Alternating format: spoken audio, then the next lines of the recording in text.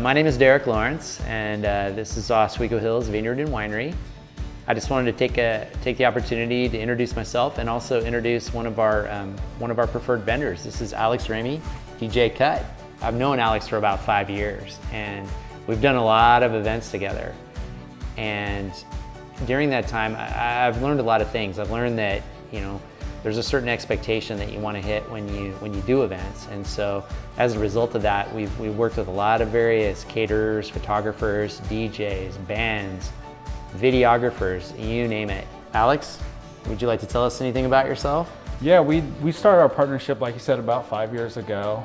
And it's always nice going into a situation with a wedding. You never know what to expect, but because we've worked together so many times, you know what to expect from me, you know what the client's gonna get, and I know what to expect for you, and there's no surprises. You need somebody that's gonna be prepared for anything that's gonna happen.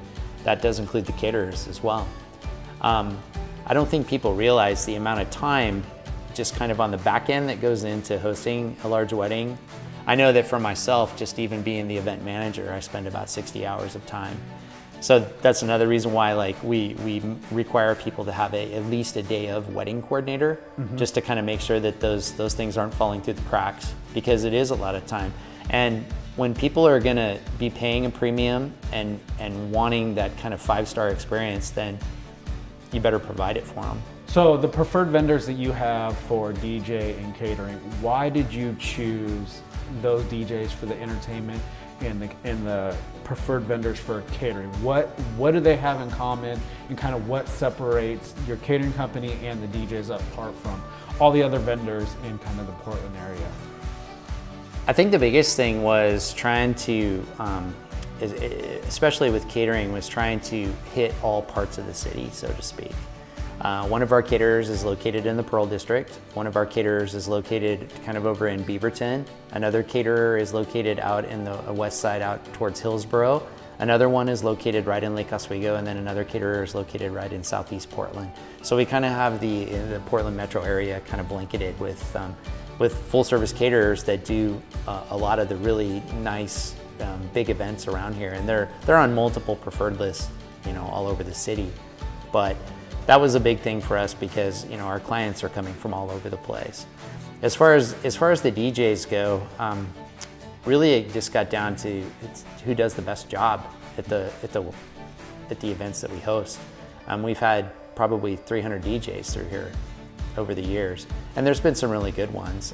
Some of them have come from out of state, and so they were just kind of one-hit wonders, so to speak.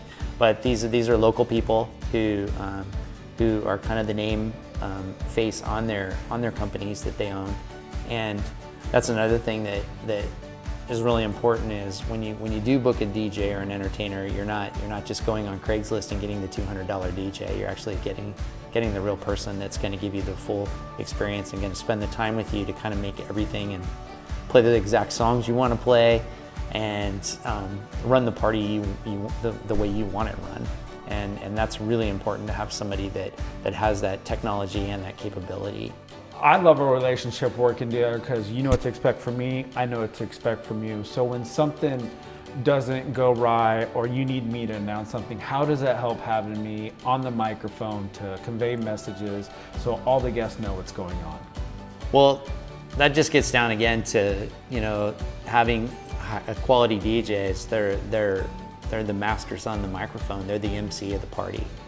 And so it's not about being the loudmouth that everyone's wanting to listen to the whole time. It's about saying the right thing at the right time and being able to get everybody's attention, and then getting the crowd either to do what you're requesting them to do, or to just get them fired up and having a really good time. And I think that that's something that you guys can transition in and out of really well. The girls are definitely into the details, and that's why it's vitally important to have a great caterer, a great DJ, and a wedding coordinator, and even just a good photographer that's gonna kind of capture every moment just the way you want it. Because like I said, it's the first take. You don't get a second take. And you want to make sure that it's done right. Weddings are not an inexpensive event, but when you've committed the resources to doing a wedding, and you want it done a certain way, there's one way to do it, and that's the right way, and you need to, you know, be prepared for it. It'll make all the difference in the world. As far as the day of goes, you know, that ends up being about a 15-hour day for us. I don't think people realize that when it's all said and done, but you and I are there at 9 o'clock in the morning, and right. We're there at, you know, close to midnight every night, and that's just for the day of. Right. So there's a lot that goes into it, but we take a lot of pride in what we do, and we hope that you would see that in the, I guess, the execution of your wedding or your corporate event, and that's really important to us. And so when you have that great experience, then, you know, it's really nice when we hear that feedback from you. So if somebody wanted to book a tour here, book their wedding here, how would they go about doing that? Well, they would just reach out to me. We're open every Sunday if they want to stop by for an actual tour of the facility, or we can arrange an appointment that way. Email usually works best.